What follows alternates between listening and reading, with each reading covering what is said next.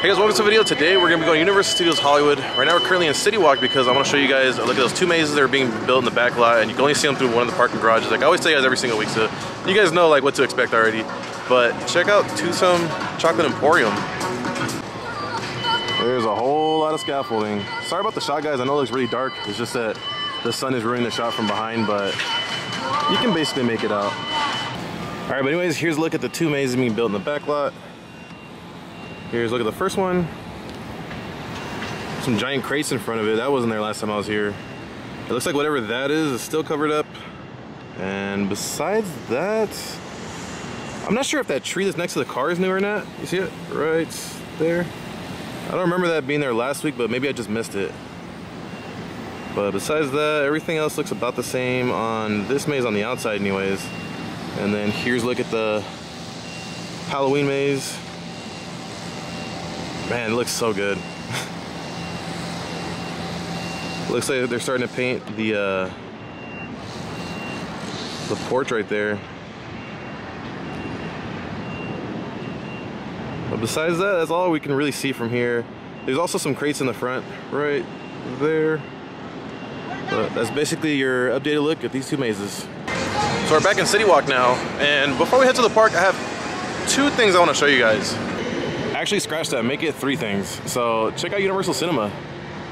They like fully decorated the outside to Nope.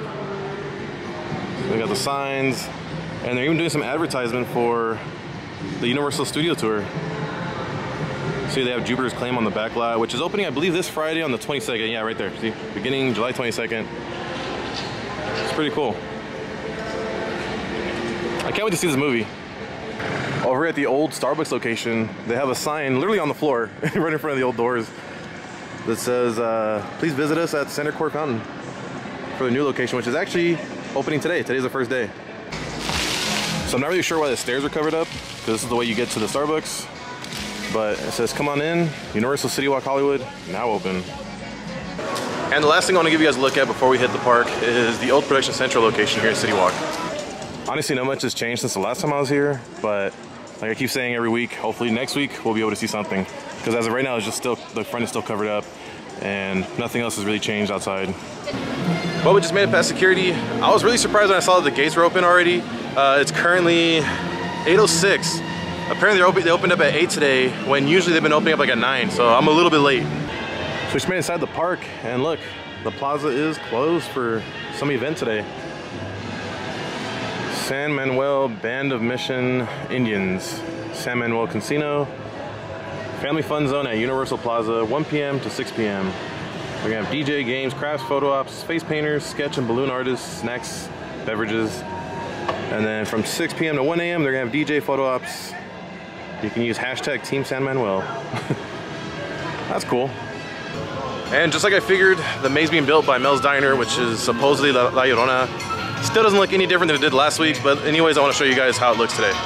See, the facade looks exactly the same as it did last week. I don't think we're going to get any more updates until these walls are finally down, to be honest. But anyways, I think now we're going to head to the area behind Super Silly Funland to get a look at Super Nintendo World. I hope there's some new updates. Alright, so here at Super Nintendo World, I can't really make out too many differences. I feel like that flagpole wasn't there last week, but it's there now. Let me see. I did notice that this right there in the middle of the screen, that's been covered up for some time now, and now it's uncovered, but I can't make out exactly what it is. Maybe they're still gonna add some theming on there, but as of right now, like this is how it looks. If you guys know what it is, please let me know, because I'm curious. And then here's a look at the entrance. It's coming along nicely. Looks like they're sort of starting to cover it up right there. I can't wait to see it green. But that's basically everything I was able to show you guys on the first angle. We'll check again on the second angle on the way down to the lower lot. Man, they really hooked up the plaza for that event, look. Little kid tables and chairs. Tables and chairs for adults. Little tents, who knows what's gonna be going on in there. So we ended up making our way over here to Hogsmeade, and we're currently in Dervish and Bangs, and they have these new coins with spells on them. Aloha Moro. The spell markers. These are $8 each.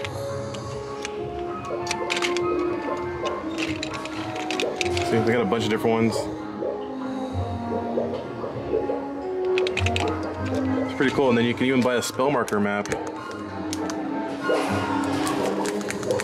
You can save your coins on there. This is $22. So after I showed you guys those pretty cool spell coins, we ended up looking around the rest of Hogsmeade and sadly found nothing. Everyone went to Filch's Emporium and nothing at all new. But I think now we're just gonna head to the studio tour. By Emperor, it starts H.H.N. operation. And you guys see the big poster on it for the Minions Rise and Crew. Let's take a look at that with you guys.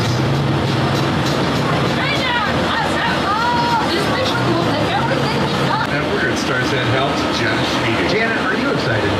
For what? We're on the One Famous Universal Studio Tour. And us.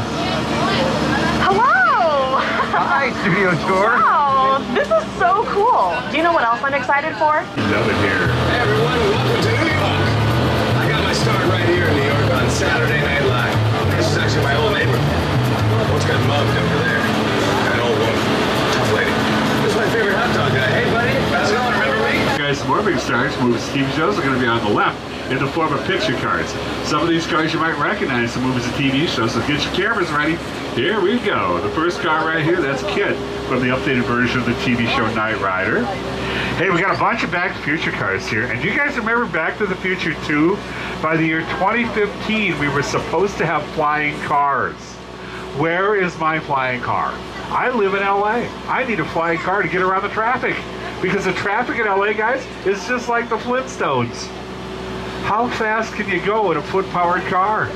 Not very fast. Oh, there's a flying car from Harry Potter. I need to commandeer that. And there's Angeline's Corvette. I should take that car. What do you guys think? Would I look good driving around in a pink Corvette? I would, don't you think? I think so, yeah. Hey, Jurassic World. Has anybody seen Dominion yet? It's good. It's a dinosaur cavalcade. A lot of dinosaurs. It's great. And then there's the boat from Jordan Peele's Us. And on the left, the Transformers. I don't know if they have any more movies coming. You know why? The last one they came out with, you know what I heard about it? I heard it tanked. Does anybody have any marshmallows, first cards, and graham crackers? I need a score, and he'll take care of it. Oh, look out. Got some obstruction in front of it, because you know what we're already getting ready for, you guys? Halloween Horror Nights. Yeah. Have any of you guys been to Halloween Horror Nights here at University Students? It's fun, yeah. It's a great time, yeah, I love it. It's great fun. But it starts earlier and earlier. It's this Friday from director Jordan Peele. It's called Nope. And what's it about? Everybody look out the window, look up. Do you see the aliens up there? Anybody want to come with me and see it? Look up. Let's see if I can get you in. You're on your own up there. Alright, you guys. You guys, it's about to get a little fast. It's about... Well, we just finished with the studio tour, and I feel like I say this every time I ride it. It's such a good attraction. I love it. It was really cool to see that they're working on the Terra Tram already. As you guys saw the base motel, they're putting up walls and stuff, so that's all pretty cool. I'm really excited for HHN. I will be there on the first day. I think I might go just to enjoy it though. I don't know if I'm gonna film the first day, but I might go back another day just to film it for you guys, but first day I might just go enjoy it. But anyways, we're gonna head to the lower lot next. All right, but anyways, we ended up dropping down a level, and here's your second angle of Super Nintendo World. I'm honestly not seeing much differences on this angle either, so the updates are very minimal this week, sadly. But as always, we'll check again next week. And then as far as the mazes being built behind the mummy, or maze being built behind the mummy, here's a look at that. I think they're done with this one. I haven't seen them do anything on this maze for in a pretty good while already. And then it looks the same as it did the last time I was here. And then here's a look at the maze behind the Transformer attraction.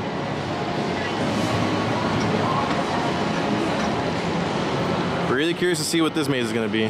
So we finally made our way down to the lower lot, and as you guys can see, the Universal Studio store is still closed. I'm pretty sure they're turning it into like the HHN store, which I can't wait for that to open because I want to see like all the merchandise is coming for that. But anyways, I think we're just gonna head to Jurassic Outfitters and see if there's anything new over there. Whoa, so over here near the entrance of Jurassic Outfitters, looks like they have a new mug. I don't think I've seen this one before. It's pretty cool. There's Universal Studios on the inside. Smug is $17. So on my last trip here, I showed you guys that they had gotten in the Mr. DNA Loungefly bag, which is $82. They must have been selling out so fast because look, they put them behind glass now, or plastic. Put them behind plastic. Oh, check this out. They have a brand new Jurassic World popcorn pail. It's a popcorn bucket, but they're calling it a popcorn pail. It's $28.99. That is pretty cool. And it looks like the front lights up.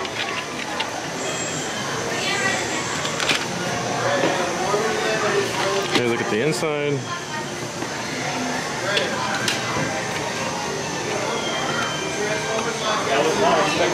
I'm guessing it has like the little tab in the batteries, which is probably why it's not turning on. But let me see if I can find one that has the tab that's been removed. So I ended up finding one. Look, the center part lights up. Looks pretty cool. So I ended up leaving Jurassic Outfitters, and it looks like the newest item that was in there was the popcorn bucket, but I think now we're gonna leave the lower lot and head back to the upper lot. Well, we just made our way to the upper lot, and I think our last stop of the day is gonna be over here at the Universal Studio store. So it looks like the newest merch that they have in here is from the movie Nope. They have some t-shirts. I panned for gold at Jupiter's Claim, and all I got was this t-shirt. Shirt is $27, and it looks like sizes range from a small to a, I want to say a 3X? 2X. And they have this t-shirt. It says the Star Lasso Experience. Jupiter's Claim presents the Star Lasso Experience. Friday, September 9th at 5 p.m. Don't miss out, present this flyer at the entrance for free admission. This shirt retails for $27, and same small to 2X. And this is the same shirt they already showed you guys. And then they got this one.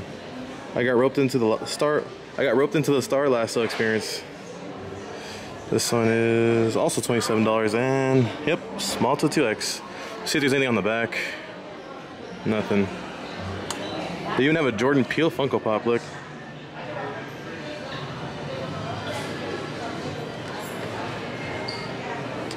This one's $20. Alright guys, but anyways, that was basically everything new I was able to find in the park today. I think I'm in the video here. I hope you guys enjoyed it. If you guys did, please be sure to like, comment, subscribe, and I'll see you guys in the next one.